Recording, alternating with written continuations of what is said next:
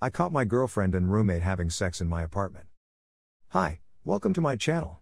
Today, we've got a story from our /relationship_advice where Op caught his girlfriend cheating on him with his roommate. Before we start, if you have any personal stories of how you got out of a toxic relationship with your cheating wife or girlfriend that you want to share, feel free to email them to me. Let's get started. Story number 1. This has been going on for a while. I've been dating her for over a year and I'll confess I'm not very good in bed, but I try. I love her and I thought our relationship was great. Then last night, I saw her fucking my roommate, my best friend who I thought I could count on. I'm socially awkward, so I don't have that many other friends, but I thought I didn't need any more so long as I had him. I saw them openly fucking each other in the living room. I couldn't help but stare in disbelief. Then I heard my roommate tell my girlfriend to keep it down so as not to wake me up. She responded by saying that I never heard them before, so this has been going on a while. Now, as I said before, I'm not very good in the bedroom, mainly cause of my small size. I've always been insecure about this. Seeing my girlfriend cheat on me has amplified this considerably. I don't know what to do. It won't be easy to find a new place to stay and get out of my lease. My family's abusive, so they're not an option. My few other friends are closer to my roommate than me and I wouldn't call them confidants of mine. And I've emotionally invested a lot into my girlfriend. She was my first one. I can't pretend I didn't see what I saw. But I don't know how I can get out of my apartment. And if I do, I'm going to be all alone. I'm already dealing with pain from being betrayed by the two people I thought I could trust and from my insecurities. I'm terrified at the prospect of being completely alone as well. Update. First of all, thanks to everyone. While there were some rather unpleasant responses, like the guy who called me a pussy for being upset or the woman who messaged me to say that if I couldn't satisfy my girlfriend I should let better men do so because she deserved it, the overwhelming majority were kind and sympathetic. I couldn't respond to most because there were so many, but I assure you, you are appreciated. I talked to my landlord who was sympathetic and offered me another apartment if I continued paying my lease. It's an informal arrangement where I'm still legally residing and paying for my old apartment but staying in another. As expected, my now former friends took my old roommate's side and I've cut them out of my life. I'm not doing the best I could be mentally. I'm all alone and dealing with personal insecurities, loneliness, and heartbreak. Still, at least I'm out of my earlier situation. I've taken a week off work and arranged to see a therapist. All in all, my situation isn't great, but it's unlikely to get worse and I'm working on improving it. Edit. I've been completely overwhelmed by the response to this. I have hundreds of messages of support and lots of comments urging me to stay strong. There is no possible way I can respond to all of them, so I just wanted to say thank you to everyone. You're all amazing. Now let's look at some comments. Jenny_Fair wrote, "Good for you for making the changes necessary to get yourself out of that situation and to remove the not good people from your life. This must be so hard, but you're being stronger than you feel you are. Do not listen to trolls trying to upset you. They wouldn't listen to their advice if they were in your situation, so FCK them. Keep taking good care of yourself as you go through this pain." L Original Space Agent wrote, "How much of a scumbag do you have to be to side with the friend who stole another friend's girlfriend? Even if they're close, that part just doesn't make sense. Do they not have a conscience or a sense of morality? Fuck those friends, you're better off without them." Snoo_26884 wrote, "If they cheat with you, they'll cheat on you. So rest assured they will end up betraying each other as well. People like that always get caught up in their BS. In the future, try to branch out more socially. I think you'll find you're not too awkward to make a lot of friends. That insecurity will melt away as you meet more people that enjoy your personality. Don't tie yourself to one friend too much." Christley wrote, "I know you're probably feeling a lot of sorrow and anger, but don't let it destroy you. Eventually, you'll look back on it and feel grateful that it happened.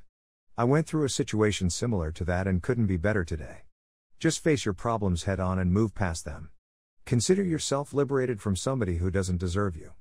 Stay strong." Before we take a look at another story from our /relationship_advice where Op found out that his girlfriend cheated on him and texted her friends gloating about it, take a moment to like the video to show your support to the channel.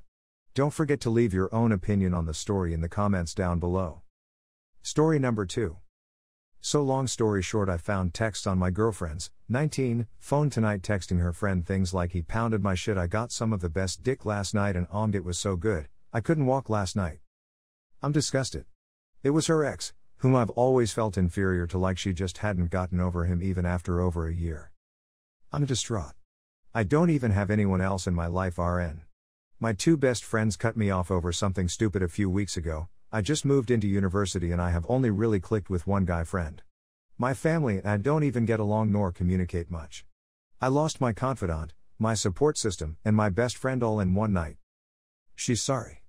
I saw her crying when she didn't know I could see her and she was hitting the steering wheel over and over again. I feel bad, but the lying and deception aren't new. I had to do it. I told her we're over, but she's welcome to try to win me back or whatever, I don't care. But fuck, this sucks. I have mental health issues and so my coping skills are practically nil and I just don't know how to cope with this. I can't eat. I can't sleep and I have class in the morning. I keep picturing the texts and visualizing him pounding her and I'm just disgusted. I'm just obsessing over it and it's 4 a.m. in the fucking morning. Part of me just wants to let it slide if she does show effort at getting me back. I know in a while I'll be okay, but I just don't know how to get from part A to part B. Please help. Now let's look at some comments. The Truth Hurts one wrote. She's not sorry she cheated, she's sorry she got caught. If she were sorry she cheated, the messages to her friend would be, I fucked up and don't know what to do. I am so sorry. I don't know what happened and not I got fucked by my ex and it was great. She showed no remorse until she got caught. Please don't let her walk all over you just because you are afraid of being alone. You are young, you will find someone. Please use the mental health services available to you, and I know it's old advice, but go find some sort of group activity or sport you enjoy at your college. You will meet people with similar interests and new friendships will develop naturally. Op replied to you /The Truth Hurts one and wrote. Thank you so much. This was really good advice. I appreciate your response, made me smile. You /The Truth Hurts one replied to Op and wrote, I empathize so much with you. I have severe problems with emotional regulation, and when I was younger and lacked coping skills, everything felt like the worst thing that ever happened to me. Because at that moment it truly was. But with some distance, as hard as it was, the impact on my life was minimal. I also felt like everyone in uni made friends easier and quicker and better than me. And they probably did. But the few friends I did make are people who will be in my life forever, and to me, that's much more valuable than just being around many acquaintances. Op again replied to you /The Truth Hurts one and wrote. Damn, it's like you took the words straight out of my mouth. Thanks for being in the right place on Reddit at the right time. Corderon wrote. The only reason you should let her win you back is if you discover you enjoy the pain of finding out she cheated on you. Again. Walk away, man. Just walk away and find some help to get through this. Puntifex wrote. Today is going to suck, man. Heartbreak sucks. There are going to be days where she's the first thing you think about when you wake up and when you cry yourself to sleep thinking about her at night. But then one day she won't be the first thing you think about in the morning, maybe she'll be the second. Maybe you'll make it through breakfast before you think about her and feel the ache of heartbreak all over again. And as the days go on, you'll think about her less and less. Today is going to suck, man, but tomorrow will be better. You're going to get through this. Ditch that bitch and be strong. Message me if you need someone to chat with. I've been cheated on too. What do you think about all of this? Would the op from both the stories ever be able to heal from their significant other's infidelities? Let us know in the comments down below.